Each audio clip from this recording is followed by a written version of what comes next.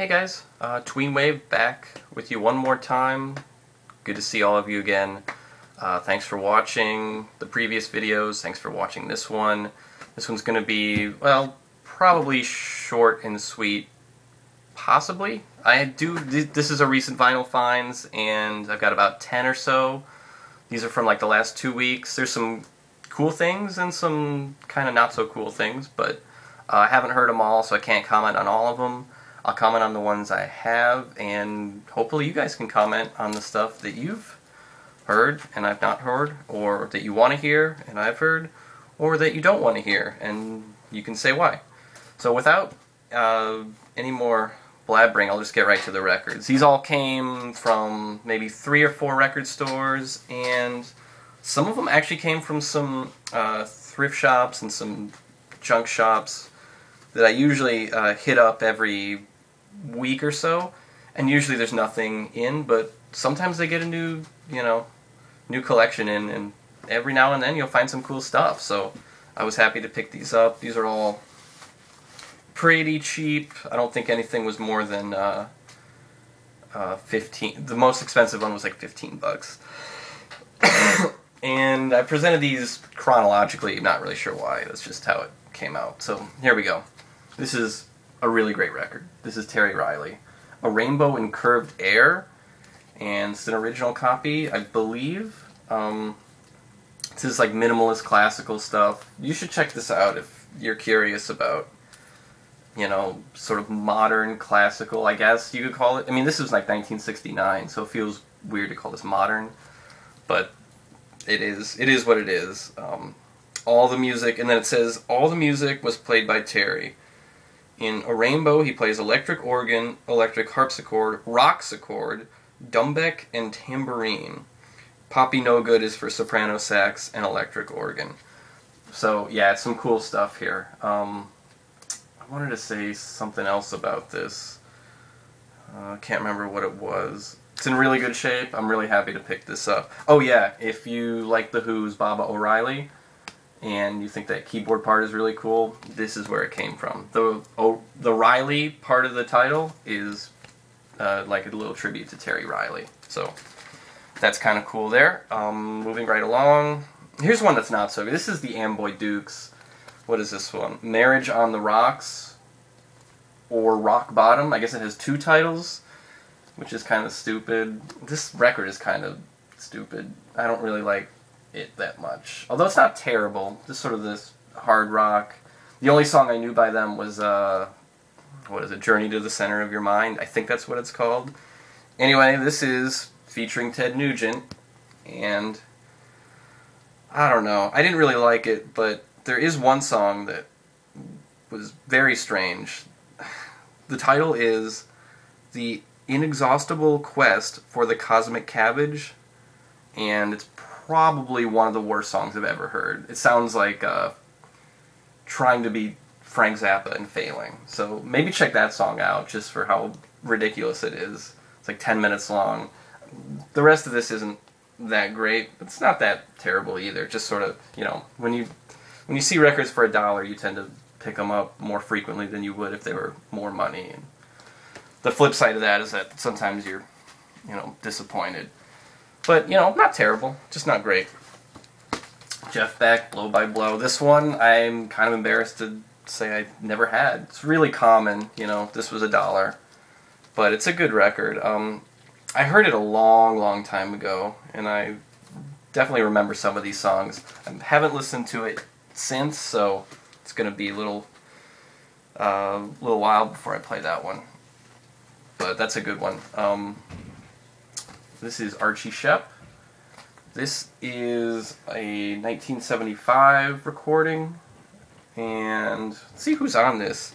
Archie Shepp is sort of avant-garde jazz, although this was something released on the Freedom label. So it's like, that was sort of their jazz, freeform jazz, experimental thing for the jazz artists that they had. But this is kind of conventional, actually. I've listened to it just once, and I really enjoyed it. There's a couple of Latin things on here. I actually don't know the other guys. Oh, I know Dave Burrell. He's playing piano. There's Charles Greenlee, trombone, Ray Draper, tuba, Walter Davis Jr., electric piano, Brandon Ross is guitar. So it's a big band. There's a lot of stuff going on here. I like this this record though. Archie Shepp. I have a few other things by him, and always looking out for more because he's a really good sax player. Moving right along, this is a Lou Reed record, Street Hassle, something I didn't have by him. Actually, I haven't listened to this one yet, so I can't comment. But when did this come out? 1978. Yeah, I'm missing a lot of Lou Reed records, so happy to pick this one up for cheap. Again, this was a thrift store find, only $2, so I was really happy to get that. And moving right along. Here's one for $1. This is a John Williams soundtrack. Return of the Jedi. This is like maybe 5th or 6th John Williams soundtrack. He's done so many. It's almost like, basically, if it wasn't $1, I wouldn't have bothered. But the thing with John Williams is oh, there's an insert too. I didn't notice this. This is kind of cool. Some pictures from the movie. But yeah, they're pretty much all the same, but they're all pretty good, so I don't mind having, Star Wars and E.T. What else do I have? Close Encounters of the Third Kind. Here's one that I'm really happy to get. Haven't listened to it yet, but I'm excited to. This is The Special, a.k.a. This is basically the third Specials record. I love the first two. The first one a lot, and the second one is also very good. This one is not quite the Specials, because it's Special AKA. So it's like, I think a couple members were gone, some were still around, some were left. Who's not here? I think Terry Hall was the singer, and he's not on here. I haven't listened to this, so I don't know how good this is, but I'm looking forward to it, because I really like the Specials. Good ska. Better than the English Beat and Madness, although those bands are good too. Now, here's another one. This one's okay. This is Miles Davis. What is this called? Amandla from like 1989. Yeah, 80s Miles you don't really need to bother with because, he kind of, all his best music was, behind him. Although this really wasn't that bad. I have a couple other 80s Miles.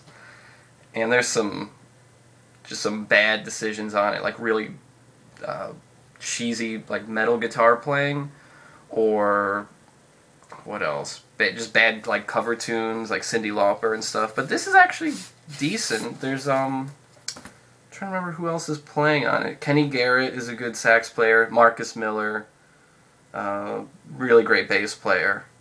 So yeah, the sax playing is pretty good. Yeah, Kenny Garrett does a good job. Miles does a pretty good job. It's, you can tell it's from the 80s. Very, very 80s drums and stuff, but it's not bad. Here's Clint Black. There's, what is this? 1989? Yeah, 1989, so this would almost be considered contemporary country. To be honest, I don't even know why I picked this up. I heard some good things about it, and it is pretty good. Again, it's definitely obvious that it was made in the 80s, but there's some decent songs on here. Killing Time is a really good song. It's also the name of the record. Probably why it was titled that. And last but not least, this is something that I'm really excited about. This blows away all the other records. I haven't heard it yet, but so maybe it doesn't, but I'm pretty sure it's going to. This is Cool G Rap and DJ Polo. This is an original copy on the Cold Chillin' label, or Cool? Yeah, Cold Chillin'. Great hip hop, and it's out of print. The CDs are even out of print. You'd have to get like a CD that goes for like $20 on Amazon, and same thing with the record. So I had a store credit at Amoeba for about $10. This was like $15, so that worked out pretty awesome. Yeah, this is classic hip hop right here. 1989. I think it's all Marley Marl's doing all the beats, so it's pretty much guaranteed to be good. So there's the recent vinyl finds. Leave me your comments, and I look forward to hearing from you. All right, later.